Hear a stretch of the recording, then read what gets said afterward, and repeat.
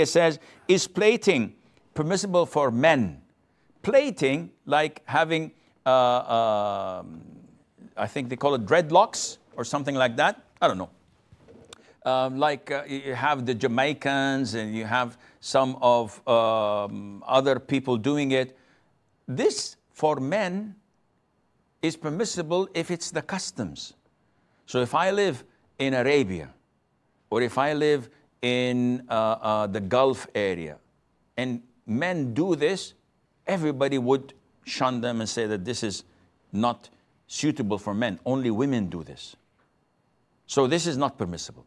But if I'm in Africa, if I'm in the Caribbean, if I am living in a country where everybody is doing it, this is permissible because this is a cultural thing, not an Islamic thing, and Allah Azza wa Jal knows best. Nadia.